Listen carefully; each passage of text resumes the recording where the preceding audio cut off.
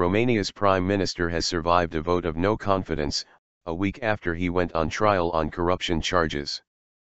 Parliament voted 207 to 8 for the no confidence motion, short of the 275 votes needed to dismiss Victor Ponta from office. MPs from Mr. Ponta's Social Democratic Party and another party did not vote.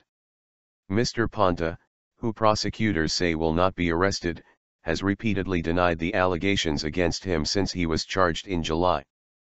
Mr. Ponta will be the first Prime Minister in Romania to stand trial while in office.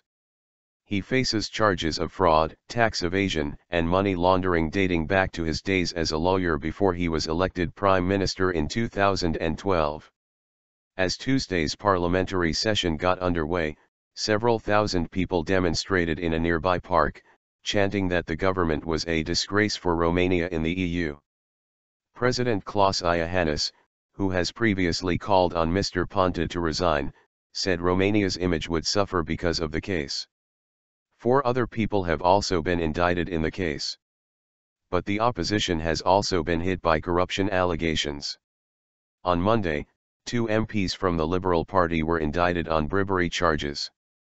Hundreds of top officials have been convicted of fraud in recent years, as the country's anti-corruption agency continues its drive to rid Romania of corruption. Many of those targeted claim that the cases against them are politically motivated.